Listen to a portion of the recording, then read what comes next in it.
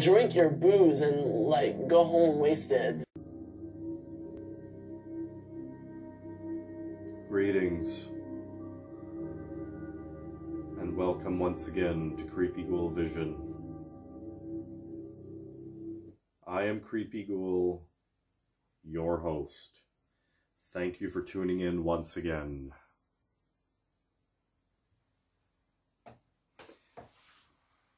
And now for something completely different, something I haven't done in a very long time.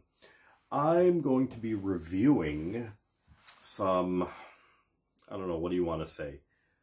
Halloween, horror, creepy, spooky drinks that I recently came across in my travels. I've got 2 wines and a rum. But first, if you're into horror, dark horror poetry, then you need to check out one of my best friends in the entire world, ALEXIS Child. There she is right there. You seriously need to check out her second collection of dark horror poetry in her new book called Singing the Bones. Available right now on Amazon. Here's the front and back cover. You need to check it out. Seriously. You like dark horror poetry, Singing the Bones is where it's at.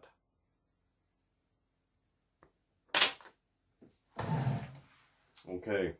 So, again, this is the 3rd video I've shot today, and I seem to be having problems in every one of my videos with my background music. Again, much like I did in my other 2 videos, I'm going to put this video on pause and try to rectify the problem.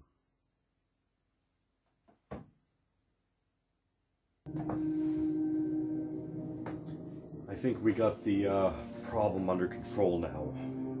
I hope. So, let's start off with Diabolica. Now, here it is right here. I had this many moons ago. I kind of sort of don't remember it. Obviously, I was sold on the packaging. Diabolica. Devilishly Bold. Red wine, VQA Ontario, VQA 2018. Yeah. I do remember this being a VQA. This is a red wine from here in Ontario. We have some vast wine regions here, particularly in the Niagara region as well. If you're ever in Toronto and surrounding areas, and you're into your wines, particularly your red wines like I am, then you need to check out the Niagara region, man, I'm telling you. I've been there a few times already for their wine tours. It's awesome. Creepy Ghoul on a wine tour? So, I'm going to try this again. I'm going to rediscover this again. That's 2018. Now, here it is right here. Made for Mischief. Our beguiling blend of Camborkian, Merlot, Cabernet Franc, Dornfelder, Zwiglet, and Gamay Noir rightly thumbs its nose at restraint. Set loose in the cellar of our wines, tasted as much of temptation, indulgence, and revelry as ripe berries or silky tannins. I can't say this shit with a straight face, man. Well blended daily in an almost ritual way until a surprising alchemy was unleashed. A wine that whispered in our ears in a darkly playful way. Revel in it deeply, savor its secrets. Go on, be a devil.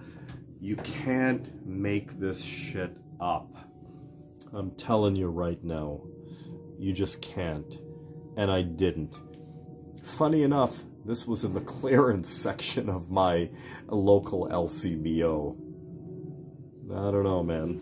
But anyhow, listen to this. Let's give it a shot. Let me rediscover Diabolica. So some of my favorite wine glasses right here. I can't remember what they're called. They have a specific name. I don't quite remember what they're called, but I do love them. I recently broke one. Got them at my local thrift store. They pop up every now and again. They're very old school European. Okay, now I'm not gonna be all pretentious and shit like that. I just poured it.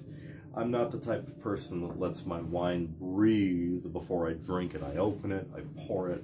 I sometimes smell it, but I love to drink it. And I do drink wine just about, red wine just about every night, every day, every night.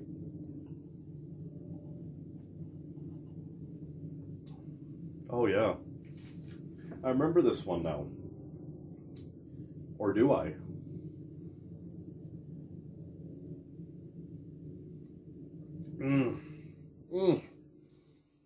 Wow. I really like these grapes. These grapes remind me of those little green, sour grapes. You just put them in your mouth, you bite down, they explode. Really nice little, they look like little marbles. I really like them. They remind me of Riolas. I love Riola red wine. I can honestly recommend this one. I do like it. The label, never mind the label. It's not a gimmick or anything like that. This is a very tart wine, red wine, for all you vampires out there like myself. Check it out if you can get it. Again, at my LCBO, when it's got the barcode scratched out, it's on clearance. I don't know where else you can get this. Some LCBOs may carry it as it sells in that district or region. In deepest, darkest Scarborough here, my hometown, apparently it doesn't do as well. But I can recommend it.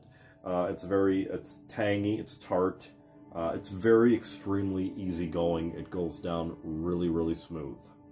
Can recommend. Diabolica, because Creepy Ghoul said so. Okay, so, moving right along. I remember this was like several months ago. I went to my local LCBO, grabbed a bunch of stuff as I was in the lineup. I looked over and I saw this. I'm like, oh damn! And I was next. I'm like, I just want to check out and just go. I missed out on it, so I said if I ever see it again, I'll grab it. Check this out. Now, I love spiced rum.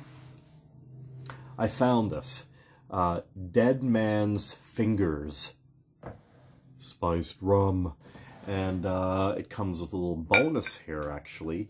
Dead Man's Fingers coffee rum. That's quite interesting. This is a nice little piece for my green bar cabinet over there. So here it is right here. Here's the hype tag right here. So I'm gonna take it off. Join the spiced rum revolution. Great with cola. I love a good rum and coke. Who doesn't? Oh. Okay, so I'm just going to go ahead and take off this little bonus freebie here. And you know what? I'm probably not even going to open this, at least not for a while. I'd like to put this in my my bar cabinet there. It's a nice little, look at that, eh? That's sick. Love it. Love it. Okay, so this one here, imported spiced rum. It's 43 proof. Love it. Here it is. So, there's the back of it right there. So, we do things differently here.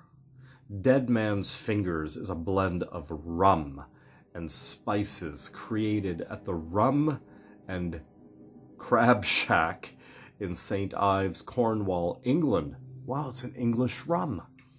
Oh, this has got to be good. Inspired by local flavors such as saffron, cake, and spiced fruit, and the Shack's own Pedro Eximez ice cream.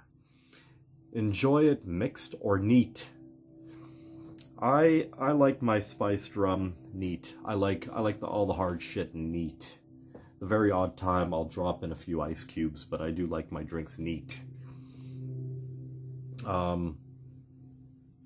Enjoy it mixed or neat. Either way, this is not your usual. This is Cornish soul. Again, you can't make this shit up. And I'm not making it up. Okay? There you go. There we go.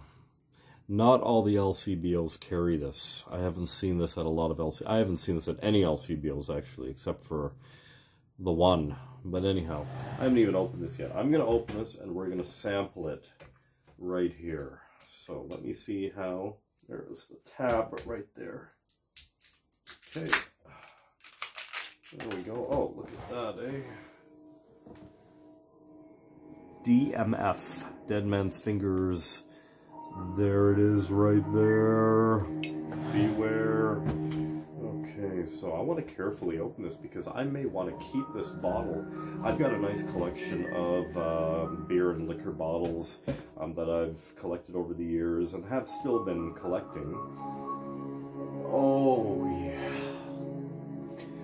For my man cave, bat cave, and my garage when I decide to get my shit together.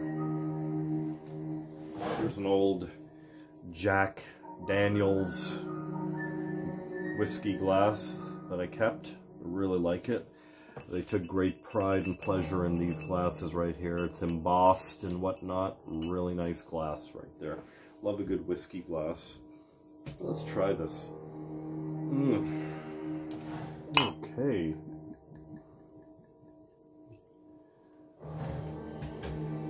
Now, I like my drinks in a very dirty glass.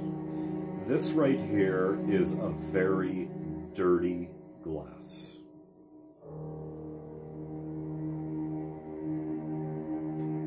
Oh. Wow. I can't see. Holy crap. Oh, wow. That is some strong shit. Man, that tastes good though. Wow.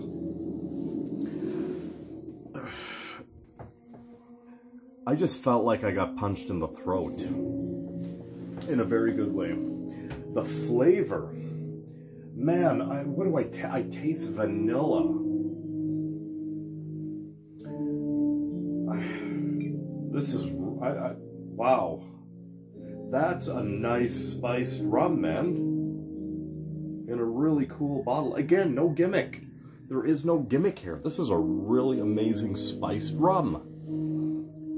Man, you can feel it right here. Yeah. Oh, wow. I'm going to pour me another. Jeez. In small batch. You can only drink this shit in small batches, man. This stuff packs a real punch.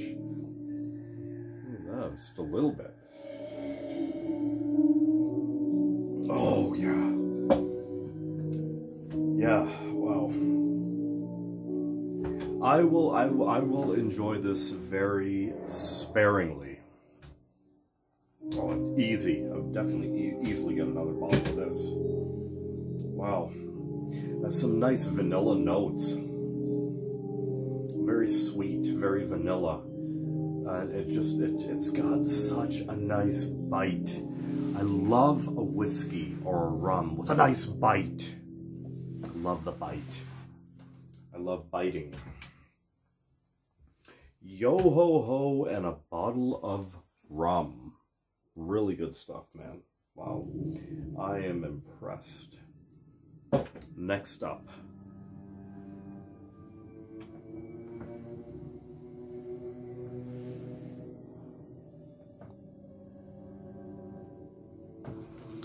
we have the Evil Eye. I've had this. Well, I'm still trying to recover from the dead man's fingers rum. I had this years ago. Evil Eye, Castello di Monserran. I'm not trying to like pronounce it properly or anything like that. This is a dark red blend wine. I love my red wine. Yeah, it's 2018. Okay, interesting. I found this many years ago, and I tried it, and I'll be honest, I don't remember it. I came across it again. This was in the clearance aisle, clearance shelf of one of my local LCBOs once again.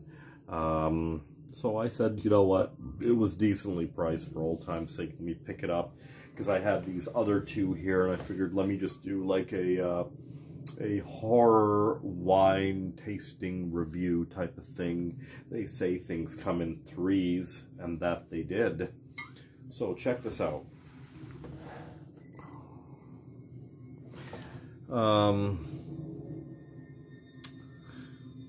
Mal de Ojo, Evil Eye, is a renowned myth where certain fixed looks can cast a curse.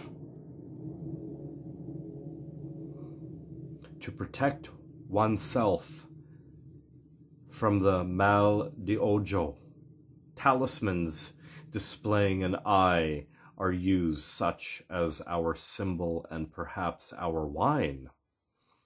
Made as a real blend from Garnacha, Tempranillo, and Canea.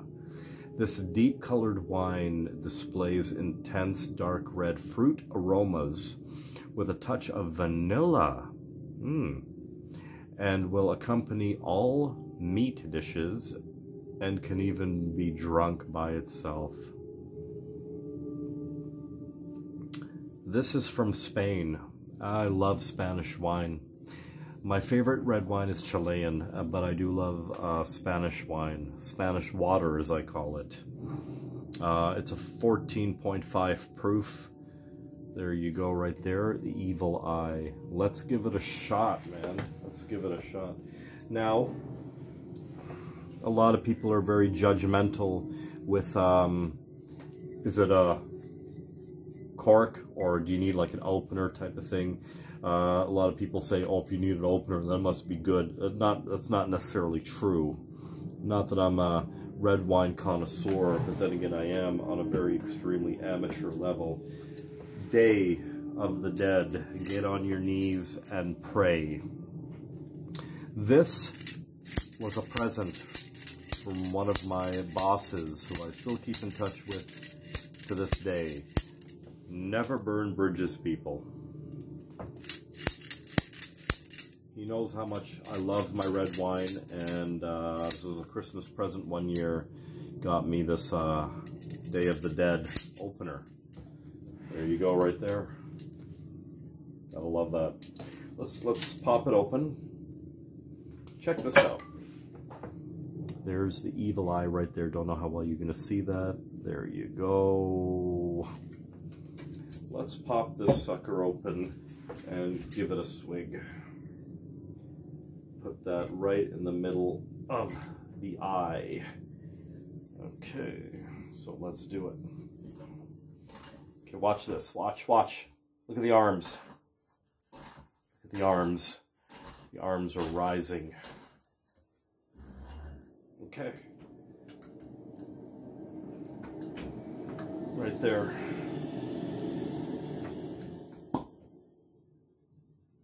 Take a picture quick. Kidding. Like I have Instagram.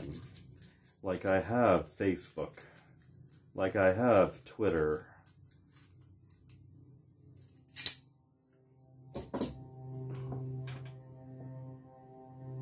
Yeah, let me be all pretentious and shit. I don't think so. Okay, so let's remove some of this stuff right here. There we go.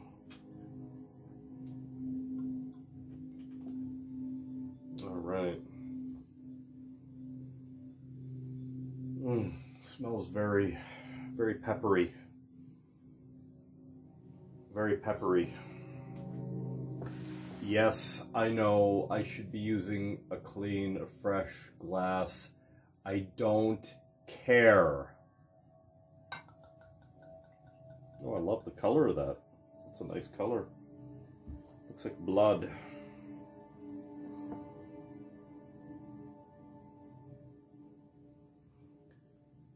Die, die, die, my darling.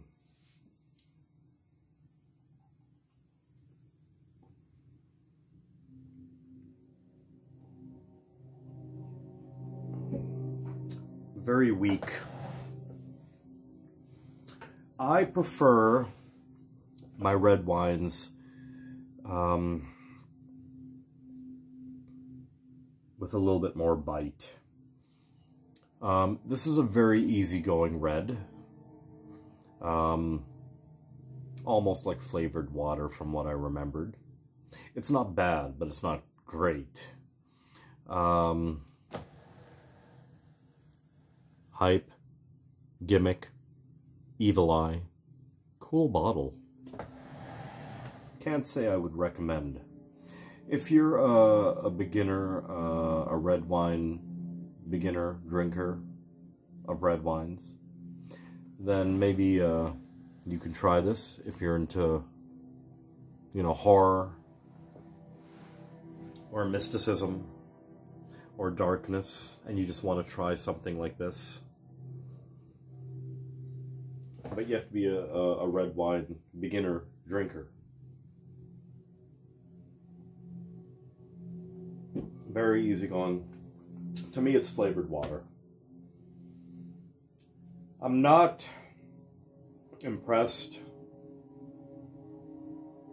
with your performance in this company. I'm back. Okay, so anyways, that concludes my my horror, creepy, spooky drinks review video. Hope you guys enjoyed it. Give me a couple thumbs up, will you? Like, share, and subscribe to the video, and we'll see you on the next video. Until then, stay weird.